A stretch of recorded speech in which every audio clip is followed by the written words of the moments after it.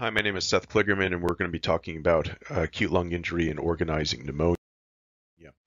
It's important to remember that organizing pneumonia is an extraordinarily common response. This is the only self-promotion I'll do during this talk. This is a paper we wrote, which is probably the best paper I've ever written regarding lung injury and how it progresses and how it resolves or may progress to fibrosis. And organizing pneumonia, the legacy term is bronchiolitis obliterans organizing pneumonia, and it usually resolves, but surprisingly or not surprisingly, depending on how much lung imaging you do, about 15% of people will develop some degree of fibrosis from organizing pneumonia.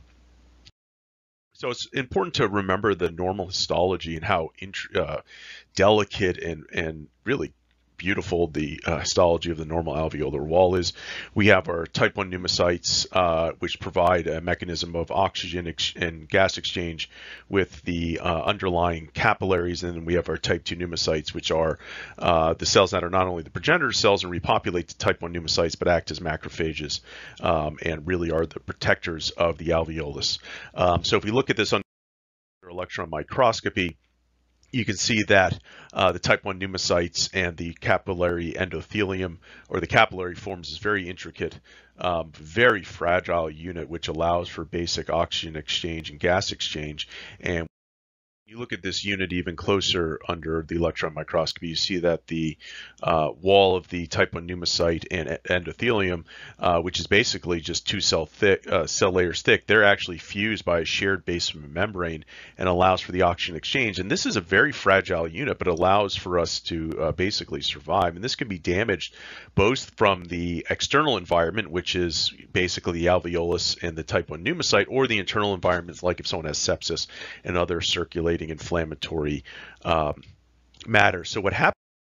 So when the basement membrane is injured, you get, exudation and coagulation of plasma proteins through the basement membrane tear that kind of pour from the capillary side into the alveolus. That's followed by fibroblasts and fibrin, which migrate into the alveoli, and the fibroblasts can undergo various forms of differentiation. And then also that basement membrane, because it's basically flopping in the wind, will start to infold, and you'll get some partial alveolar collapse. And this is beautifully shown in multiple electron microscopy studies. And these organizing plugs of fibrin and fibroblasts and myofibroblasts and other debris form these organized balls within the alveolus. And those organized balls are called organizing pneumonia. And these balls of organizing pneumonia are extremely common in various forms of lung injury. This includes patients with classic organizing pneumonia. You can see the peribronchiolar consolidation. You can see these pale myxoid plugs of organizing pneumonia in the alveoli. Additionally, we have acute fibrinous and organizing pneumonia, which is kind of this intermediate lesion between organizing pneumonia and diffuse alveolar damage. And you still have these plugs of tissue, but here there's a lot more fibrin. And because there's a lot more fibrin, it's a lot more pink looking on pathology, and it tends to be a little bit more severe injury. Even with diffuse alveolar damage, you have organization. So that material that pours out and all that cell death that we see in DAD, which we're going to talk about, organizes into these organizing plugs. And I've had many a pathologist call me and say, hey, is this, organizing pneumonia, a really bad case, or is this the organizing phase of diffuse alveolar damage? Because they look almost identical when they get to this level, at this point. And as the radiologist, we look at it and say, hey, this is a really severe injury. This is going to be diffuse alveolar damage. So the acute and subacute lung injuries really represent a spectrum from organizing pneumonia to AFOP and diffuse alveolar damage. I'll let you look at this to review the localization, the degree of injury, but it really is. They can be very similar based on imaging and also on pathology. And again, the main difference between these really is pathologically what has happened to that basement membrane. And this was a beautiful study done with reovirus in mice showing that the major difference in developing DAD versus OP was the degree of injury to the basement membrane, the particles that caused the injury, how many were there, how well were they cleared, and what was the body's response to those injury. And they did genetic changes on mice and found that certain mice, depending on the genes that were altered, had more severe injury than other ones. And again, mild to moderate OP, extensive DAD, and AFOP is somewhere in the middle. Pneumonia is an extremely common response to injury. We see it in various infections, inhalational injuries, drug reaction, collagen vascular disease. Only when it's idiopathic do we call it COP, or cryptogenic organizing pneumonia, but almost all cases have a known cause. We also see this on the edges of granulomas and infections, even the edges of malignancy. So you got to be careful if you get a biopsy of OP to make sure you're not biopsying the edge of a malignancy. 6 cases of organizing pneumonia, and you'll see that even though the causes are all different, the imaging looks very similar, and that's because the same portion of the lung is usually injured. And we see various patterns ranging from peribronchiolar consolidation, subpleural sparing, perilobular patterns, reverse halo signs, and we're going to go into each of these and why they develop pneumonia. So we have focal patterns and diffuse patterns. Focal patterns are less common, and here we see organizing pneumonia is first discussed in non-resolving pneumococcal pneumonia. And this was actually a patient with non-resolving pneumococcal pneumonia who did have organizing pneumonia. I think even if this patient did have resolving pneumonia, and even if you biopsy this during the healing phase, you would see this as a MOVAD state, and you would see these green areas of organizing pneumonia, because again, this is a common response to that injury, which is going to happen in cases of pneumonia. Here's a patient with a nodule that was biopsy thought to be malignancy. You can see the areas of organizing pneumonia, but remember, organizing pneumonia can occur along the edge of malignancy, so you got to be very careful. This patient, they actually did find cocci here, so this was a coccidiomycosis infection. More commonly, we see the diffuse patterns, and from those we have the nodular pattern or the consolidated pattern. Just going to talk briefly about the micronodular pattern, and usually it's a central lobular nodular pattern, and this really depends on particle deposition. Remember, most of these are either coming from the air or blood. A lot of these come from the air side, and if you have patterns of injury we see are really dependent on the size of the particles, the number of particles that are inhaled or come through the bloodstream, or the clearance of particles. Now, we don't have time to talk about all those, but let's say we have a particle that's of a certain size that's really going to lodge around the respiratory bronchioles, and you're going to wind up with, in this case, kind of a central lobular nodular pattern. And you can. So here's a patient with EVALI that was initially thought to have IV talcosis or incipient lung disease from injecting pain medication because of this diffuse central lobular nodularity, not typical for infection, but the patient denied that, had been vaping. And you can imagine these particles associated with the vaping must be of the perfect size where they lodge around the respiratory bronchioles. Here you can see the associated pathoslide just showing this very exquisite organizing pneumonia just centered around the airways. This was a pattern we saw in about 5% of cases of patients with EVALI. Not the most common pattern, but again, it's dependent on the particle size. Now, more commonly, we have smaller particles that are either deposited by the airway or the blood, and those will, even though they do extend somewhat diffusely throughout the alveolus, they do tend to be peribronchiolar still. This is a very nicely done paper by Katzenstein and Myers showing that even these patients with what looked like relatively diffuse imaging, that when you looked at it, the damage was most severe in the peribronchiolar portion of the alveolus. And we can see that with this case. Here's a case that looks like diffuse consolidation. Yeah, there's subpleural sparing. This is looks like a diffuse lung injury. Patient underwent biopsy. You can see a little biopsy here. And even on low power, what you can notice is, yeah, the injury's bad, but when you look at it, look at these areas where it's more severe. Here it's more severe. Here it's more severe. Here it's more severe. When you blow up on those areas, you notice what is it most severe around? It's most severe around this respiratory epithelium. These are the respiratory bronchioles. So even though this is a diffuse injury, or looks relatively diffuse on CT, and even though it looks relatively diffuse on PAT, there really is more severe injury surrounding the peribronchiolar portion of the alveolus, and the periphery is less involved. And when we blow up further, we see that there's all these plugs of organizing pneumonia.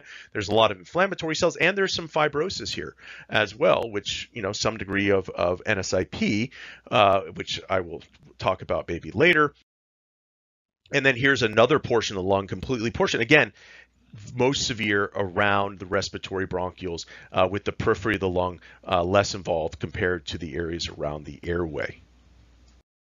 Various patterns of the diffuse form of organizing pneumonia. Some are really diffuse, like the last case I showed you, but a lot of them are peribronchiolar and peripheral.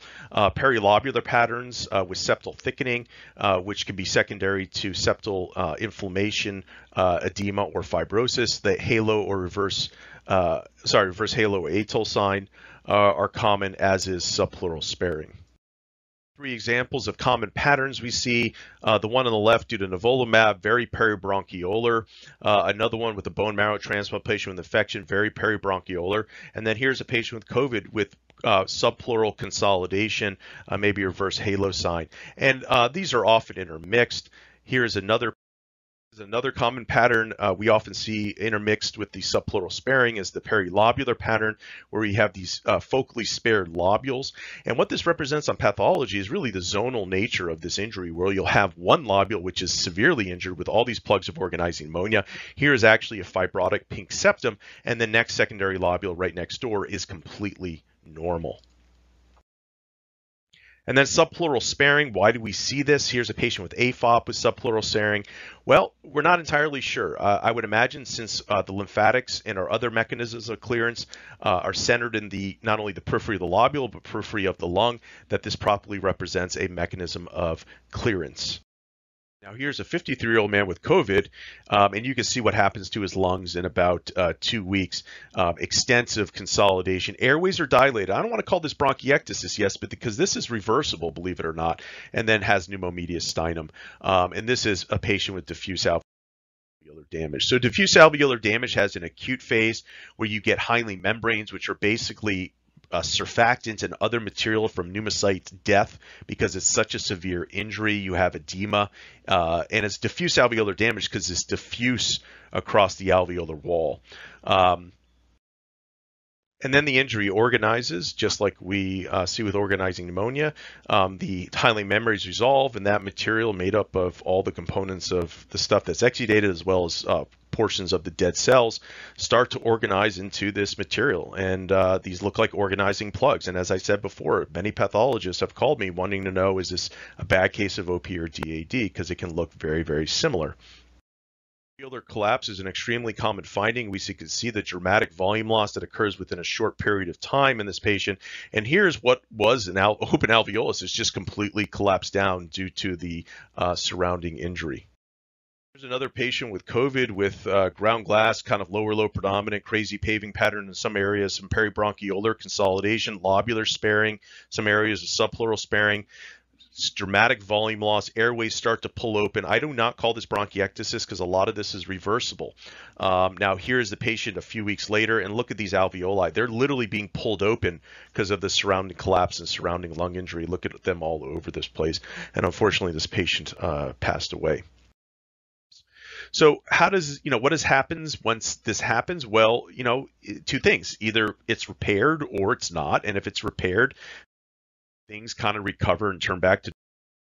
So what happens? Well, the lung repairs itself. The lung is very resilient. So here we have this peribronchiolar consolidation, areas of peribronchiolar ground glass. This is all 5 lobes. You can see the airways. Look at this, the airways dilating. And then the body starts to remove those plugs of OP. The basement membrane is repaired. The pneumocytes, or type 1 pneumocytes, are repopulated by the type 2 pneumocytes. The alveoli re-expand. Look at that airway. That airway returned normal in size. That's why I don't call this bronchiectasis. Here's another example. Here's a patient with COVID. 3 months later, you would never know he had any sort of infection. Look at this beautiful peribronchiolar consolidation with his organizing pneumonia pattern. And to talk about the reverse halo sign, so the reverse halo sign is probably a sign of clearance. Here's a patient with chronic eosinophilic pneumonia. All chronic eosinophilic pneumonia is organizing pneumonia with eosinophils. So the eosinophils are causing the lung injury, which leads to the organizing pneumonia, but I digress. It's not the point of this. But we see here where these were in the areas of nodular consolidation, we start to see these reverse halo signs. Here's another example. Even diffuse alveolar damage heals. Look at the airway decreasing in size as the lung injury and the alveolar collapse resolves. There is some permanent fibrosis here, but the injury has dramatically improved. So what happens when the repair is dysregulated, those organizing plugs are not cleaned out, the basement membrane damage is too severe, fibroblast deposits, collagen is laid down? Well, you wind up with permanent fibrosis. And we can see that in cases of organizing pneumonia. Remember, 15% of cases of OP progress to fibrosis. Here's a patient with multiple areas of peribronchiolar consolidation. Here's 9 months later. There are these permanent areas of fibrosis. A lot of the areas are better, but some areas have resulted in permanent fibrosis. We see that. Another patient with fibrosis secondary to organizing pneumonia. This patient had nivolumab toxicity. You can see the peribronchiolar, dramatic peribronchiolar consolidation. The airways are pulled open even in the cases of organizing pneumonia. And that consolidation starts to dissipate. But you're left, the repair process was incomplete. A lot of these areas, here's clear fibrosis, but even these other areas where, there's some mild architectural distortion, there is some residual fibrosis. And even AFOP, I showed you that case of AFOP. Again, this is a severe injury, and here it is a few months later. And you can see, again, subpleural sparing as we show with the initial injury, but here's the areas of architectural distortion due to fibrosis. And, I don't want to spend too much talking about the relationship between organizing pneumonia and nonspecific interstitial pneumonia. I think most cases of NSIP are probably caused by organizing pneumonia, but that's debatable. But here's that case I showed you before, and here is the patient 4 months later. And if anybody in the world who's a chest radiologist was given this image, they would call this NSIP, and this was NSIP on biopsy. And here's a patient I thought had usual interstitial pneumonia, potentially IPF. And here was the CT scan, and a little bit atypical. Some areas, base is a little bit less involved, but what else would you call it? You're not going to call this NSIP. It doesn't look like NSIP. And then here's the patient 2 months before, and then here's the patient a month before that. This patient had completely normal lungs back in February, and then had diffuse alveolar damage, and then healed with what would kind of fit into that UIP pattern. Now, we see lots of various patterns of healing with diffuse alveolar damage, but this is just one that kind of fooled me. So conclusion, organizing pneumonia, AFOP, and DAD represent a spectrum of lung injury. The injuring findings are not related, are not only related to the degree of injury, but also particle size, clearance, and the body's response. Many people with organizing pneumonia will heal without significant fibrosis, but fibrosis is common with these lung injuries, and it's not surprising to see them in various patterns as we discussed. So thank you.